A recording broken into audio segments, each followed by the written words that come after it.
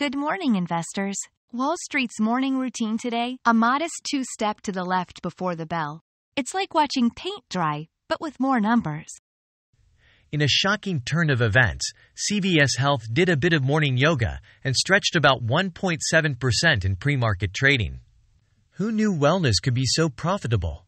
Meanwhile, Snap shares took a swan dive in the dark, tumbling 31% after hours. I guess their fourth quarter sales did the limbo under analyst expectations. How low can you go? New York Community Bancorp went on a wild ride, like a toddler on a sugar rush. Moody's gave them a junk status, but the banks all hold my deposits. And that's the Wall Street Wobble for you.